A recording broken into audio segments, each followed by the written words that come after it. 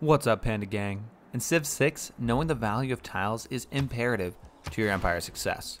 Many know that one production is worth roughly 4 gold, but I want to dig deeper and understand the value of each type.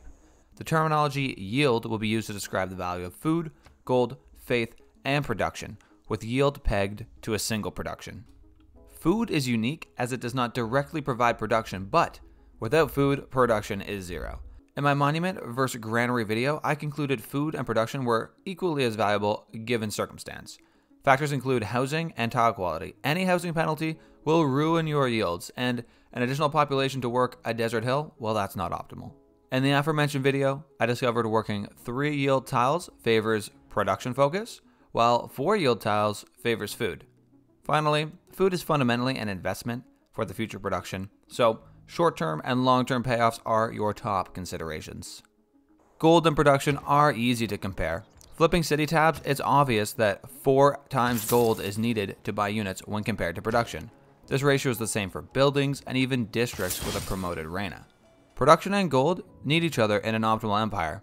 Production is very flexible in what it creates, but concentrated in location.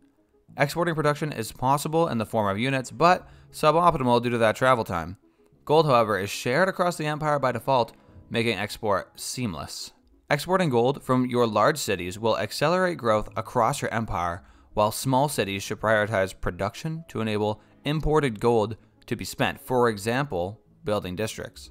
Balancing this with the 4 gold, 1 production rule is imperative to empire prosperity. Faith, while less obvious, can be compared in similar manners.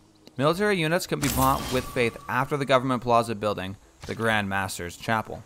Here we see a ratio of 2x faith to production. This extends also to buying buildings with Jesuit education and districts with a promoted moksha. Great people can also be recruited using faith and gold. Consistent with previous analysis, this 2-to-1 faith to gold ratio exists here as you would expect. Faith impacts games vastly differently. In a religious victory, it will be the most important yield of all, but in a science victory, it may have near 0 impact. Faith is the sole producer of religious units, but far harder to enable than gold. If not religion focused, it is imperative to plan ahead your consumption of faith to buy land units, buildings, cultural victory assets like rock bands and naturalists, and if all else fails, you may still purchase some great people. To summarize what we've learned, the value of a yield, 1 production, is worth 1 food, 2 faith, and 4 gold. The second thing we learned is that it's far from that simple. Food is greater than a single yield if a 4 yield tile can be worked and housing is not penalized. Otherwise, it's going to be less.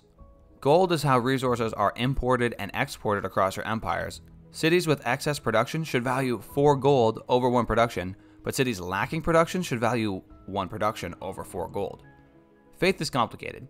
2 faith can be generalized to value 1 production, but with massive differences between games. In non-religious games, if faith consumption is high, you must plan for its use eras in advance. Subscribe for more content like this and engaging playthroughs. Thanks for watching, Panda Gang.